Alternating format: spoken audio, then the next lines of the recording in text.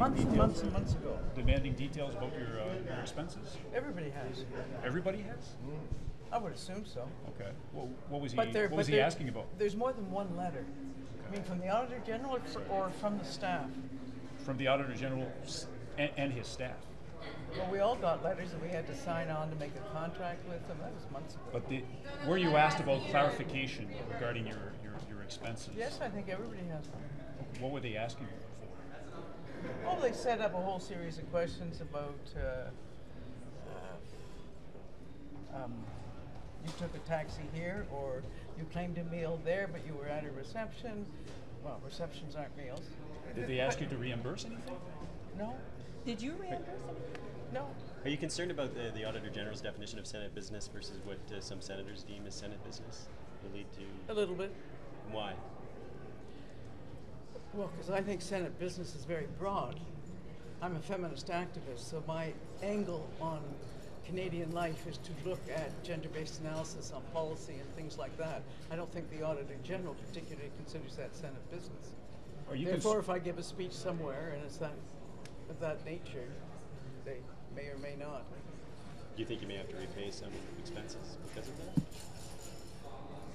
You know, I haven't even got there because they haven't responded to my response. So I have no idea what they're thinking. Are you concerned about the report? Not particularly. I haven't done anything particularly wrong. Why would I be concerned?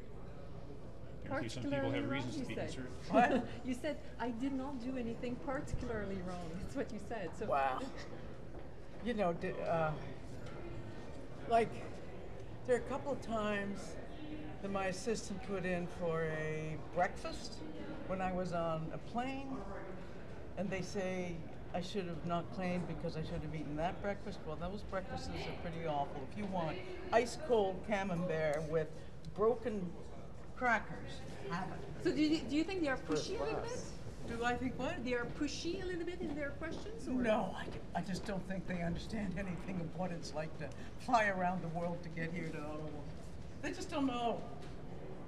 Signals. And concerning the first primary residence and secondary residence, was there any question about that? And the time you have spent in your primary residence or not? Or no? So that was not the issue. It's more the parliamentary business that concerns you, if I understand correctly.